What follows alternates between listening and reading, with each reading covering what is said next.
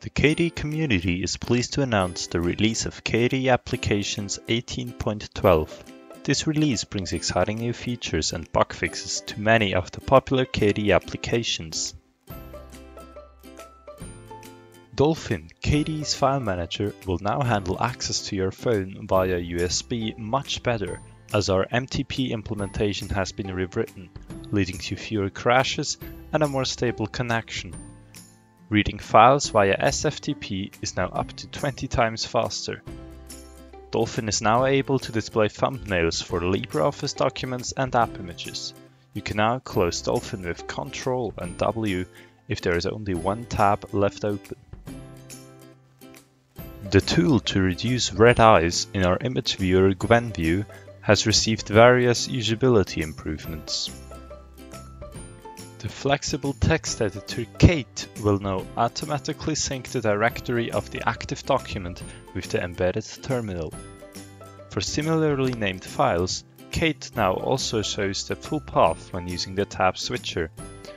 We have also improved our default settings, which means that line numbers will now be on by default, and the powerful text filter plugin is enabled by default.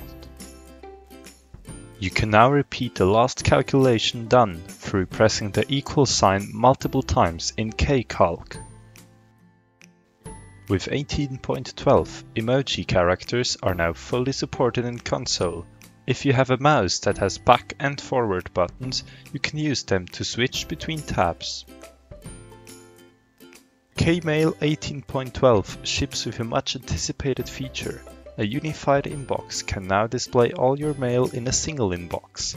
And in usual KDE style, you can also configure the inbox just like you want, as you are, for example, able to exclude a particular account or mix other folders as you want to.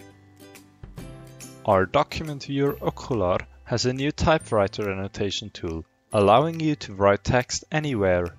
The hierarchical table of contents has also been improved, and you can now expand and collapse everything or just a specific section. The ability to sequentially number screenshots has been added to Spectacle, our screen capturing tool. Applications 18.12 is a major release for Cantor, a KDE frontend to mathematical software. You can now enter new command entries at arbitrary places in the worksheet, can write entries in Markdown, and the currently calculated command entry is highlighted. Read through the changelog to find out even more about the new exciting features for Cantor. Yuri Chornoivan has been working tirelessly and managed to port KFind, KMplot, and AudioCD to KDE Frameworks 5, allowing them to use the full power of the newer framework and ensuring that these applications will continue to work on as many systems as possible in the future. Localize, the KDE application that assists you in translation of your programs, gained basic support for Pology, which can check the syntax and glossary of your translations. The navigation has also been simplified with tab ordering and multi-tab opening.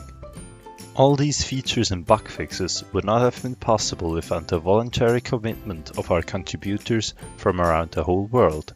If you want to help us create the best free and open source software out there, consider joining us. You can find more information on community.kde.org/get_involved. Please also consider making a donation at kde.org/donate to fund our infrastructure and allow our developers to attend conferences. Thanks! We hope that you enjoy using KDE software.